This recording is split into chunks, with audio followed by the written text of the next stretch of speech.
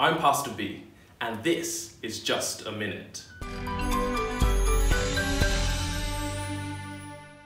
The Guinness Book of World Records records that in 2016, a 9-year-old boy clapped his hands 1,080 times in just a minute.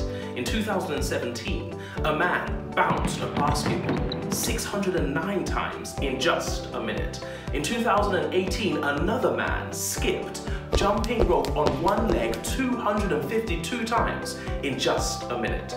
So many things can be achieved in only 60 seconds.